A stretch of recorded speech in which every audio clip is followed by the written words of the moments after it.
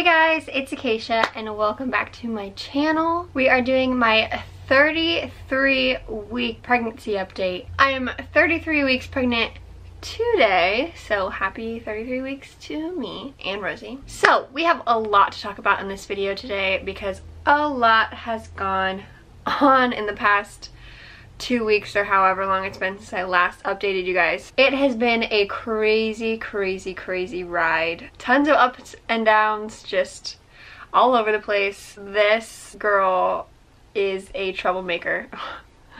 So I went in on my 29-week appointment and I was measuring 26 weeks where they like tape measure like my belly and all that kind of stuff from my pelvic bone to the top of my uterus. They like feel around, and I was measuring 26 weeks, which isn't a huge deal because it's just like 3 weeks smaller. It's not like that crazy. But I went back in a week and a half ago, maybe no, a week ago. I was 32 weeks and they measured me again and I was still 26 weeks. So that is, for 2 weeks I didn't grow, and yeah, I was 6 weeks behind. So they wanted to book me an ultrasound to make sure that everything was great, everything was all good. Sorry, my timeline is all crazy here.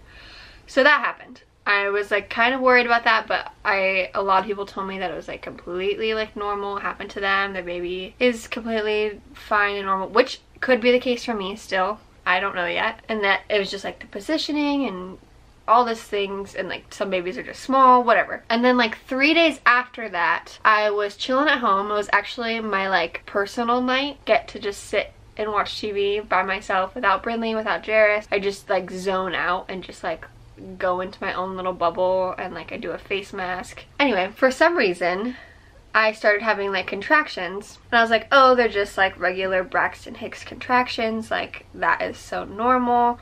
But my midwife did say that if I had more than 5 within an hour, to like watch them more intently, and if it happened again the next hour, to call them. So I had about 7 to 8 in an hour, and I was like, all right, well that's a little like suspicious, like I'm gonna keep an eye on them. And another hour went by and they were coming every 6 minutes and like 30 seconds ish, and I had 10 of them within an hour, and I was like, oh my gosh, I am not about to have this baby right now. Like, come on, please. Like, please do not let me have this baby right now. So I was a little frightened, and Jairus was, so Brindley was at her grandparents' house and Jairus was out getting dinner with a friend, but it was like right across the street from us. So he ran home when I called him and like hopped our fence and like got like all messed up by the blackberry bushes and ran inside. I was like bawling my eyes out because I was so scared, because it was like, I don't want my baby to have to come out and like go in the NICU, and like that's just a scary thing. And like as a mom or any parent, like that's just scary. You don't want that. You want your baby to finish growing and be perfectly like great on their own when they come out. So I was scared, also very hormonal. I was just crying. He was like, everything's fine, like it's fine, like nothing's going wrong. We went into the hospital because we called our midwife, got like checked out, and literally as soon as we got to the hospital, my contractions like started slowing down, like wasn't having them really anymore. Go figure. But she like checked my cervix and all that kind of stuff. My cervix is 100% closed. Thank the Lord. That was so nerve-wracking for me. They did like a couple tests on me to like see what could be the problem, and it's kind of inconclusive on like why that happened to me randomly that one night, but it did. But they're not too worried about it. I don't know. It only happened for like 2.5 hours of like those contractions, so maybe my body was just getting extra ready. I don't really know, but it was very scary. I swore I was about to have that baby at 32 weeks pregnant. It was crazy. It was crazy being in the hospital again. Jairus is like, oh man, this makes this like so more real, and it makes me so much more excited, like being back in this. We were like 2 doors down from the room I gave birth in. It makes you have butterflies. Okay, now next point in our story. We go in for our ultrasound, which was 4 days ago, maybe 4 days ago. Okay, so the hospital in Portland that we went to go see wanted an ultrasound at 32 weeks to check up on Rosemary and see how everything was going. But then also my midwife wanted me to go in for an ultrasound to check like the sizing of her and see how it was like if she was progressing or if it was just like the placement of where she was. So we were at our ultrasound. Keep in mind the last ultrasound we had was when we found out that she had tetralogy of Fallot. And if you're new here, she no longer has that. We were misdiagnosed. So we were kind of like, it was kind of nerve-wracking going back in the same place that like diagnosed us with that. But we went back, they were like checking her out, everything like looked good. I like watched her heart so intently and I made sure there was 4 chambers that were all like separated. But then they started talking about that her back 2 ventricles of her brain were enlarged. And I was like, oh my god, here we go again. Come on. It was just, it sucked. I'm not gonna lie, like I was like, I'm so exhausted. I just wanted to come in here, see my daughter's face and leave. Like I did not want to hear anything else that could be wrong with her. Like please. But you know, the universe gives you things that you need, and this is one of those things. So after the ultrasound technician was done, the doctor came in and started like saying a bunch of stuff. I tested negative for like Down syndrome and any other type of syndromes. So they are ruling that out for the cause of the enlarged ventricles. I can't remember what the other thing. They like looked for like bleeding, I think, but there was nothing there. Basically, they ruled out a bunch of stuff except for like a couple things, like a bacterial infection, which I got my blood drawn for, or just like maybe they're just enlarged, who really knows. So we have a MRI scheduled for next week in Portland. So we're going back up to Portland to the big hospital to get an MRI and have more ultrasounds and more tests and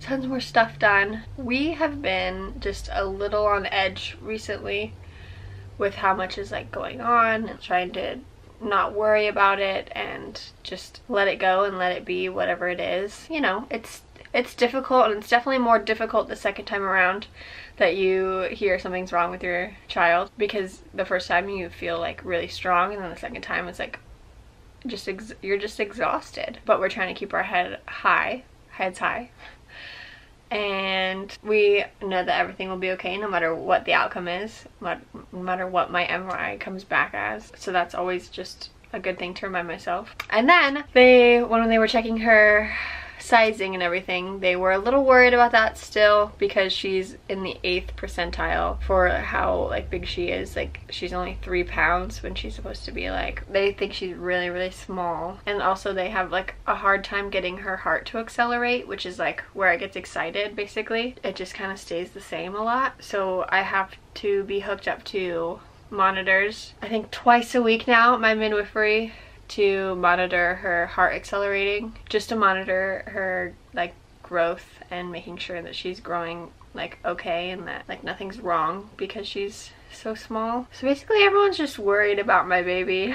With all of that being said, literally nothing could be wrong with her. Like she could be just perfectly normal with like just slightly enlarged ventricles now, and then they could like fizzle out and become like normal size when the rest of her is like done growing. She also could come out just like slightly smaller. Like there's tons and tons of possibilities for what could be happening, and it's like not the end of the world, and she's gonna be fine and we're all gonna be fine. But it's been a crazy week for us, and it's been an emotional roller coaster, and we just want her to be here already, and we want to be able to hold her and see her, and we wish that there was more that we could do, but you know, you can only do so much. So we're just keeping positive thoughts, and that's about it. I just want to take a moment to any other moms that are going through this currently, because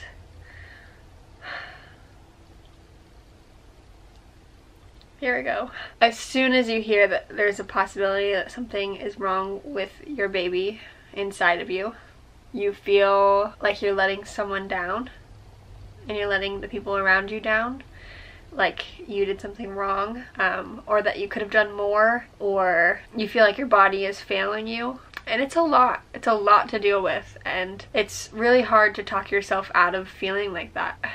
Something that Jared's told me is that if another mom told me about this situation, I wouldn't be mean to her, and I would be sympathetic, and I would be there for her, and I would be loving, and I would be sweet, and I would be kind to her. So why should I do anything differently for myself? Why should I be mean to myself? Why should I say negative things to myself if I wouldn't say that to someone else? So if you are feeling the same things as me, take yourself outside of your body and realize that being mean to yourself and talking down to yourself isn't helping anybody, and it's only causing more stress on you and more negative emotions that you don't need right now, and your baby definitely doesn't need right now. So just keep loving your heart for yourself. I will be doing the same thing. Yeah. I always say I hope you guys enjoyed this video, but this video is like kind of weird to say that about. But thank you guys so much for watching, and thanks for listening to me vent about my life for a really long time. I hope you guys have a great rest of the week, and I will try to inform you as much as I can when I know whatever I can. Love you guys. Stay rad, stay weird, stay beautiful. Bye.